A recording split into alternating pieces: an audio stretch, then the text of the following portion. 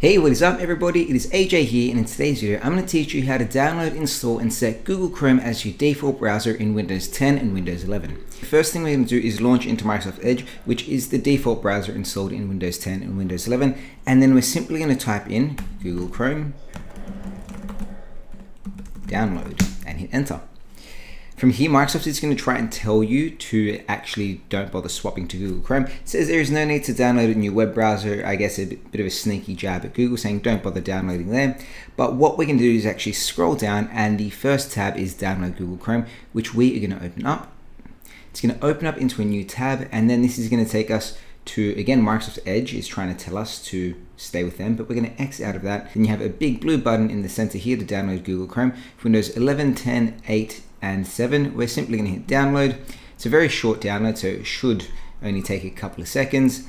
And then we are going to go straight into our downloads folder. So we're going to launch our File Explorer, go to downloads, and we can see we have Chrome set up here. We're simply going to double click on Chrome Setup. And this is going to launch the setup application for Google Chrome, and we're simply going to go yes. This is going to start the installation of Google Chrome onto your computer. Give it a couple of seconds. It's really quite quick. Download is complete. Now it's going to start to install, so don't X out of this. Let it do its installation. And there you go. We have just downloaded and installed Google Chrome on our Windows 11 device. And then if you have a Google account, you can of course go sign in down the bottom here, or you can go get started, or you can simply just open a web browser and just jump to YouTube or wherever you want to go. So now what we want to do is actually set Google Chrome as our default web browser. So what we're going to do is press the start button and type in the word default.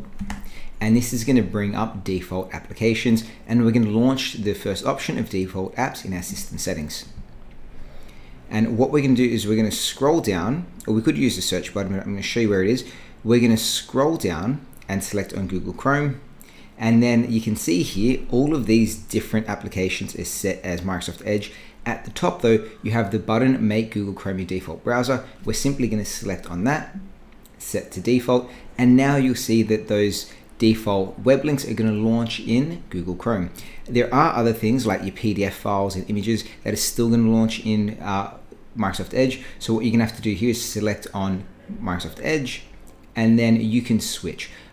This is up to you if you want to use Google Chrome or Edge for your default PDFs and things like that. But your two main things, which are your HTML files, they are already Google Chrome as default. So all your web links are going to launch as Google Chrome. And then you can go through, and if you want your PDFs and other files to open in Google, go for it. You simply have to manually select on each of these and then go switch anyway.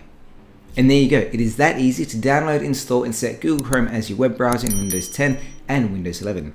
Of course, if you found this video useful, let me know by giving it a thumbs up, and if you want to supercharge your computer, hit that subscribe button as well. Thanks for watching, and I'll see you next time. Bye.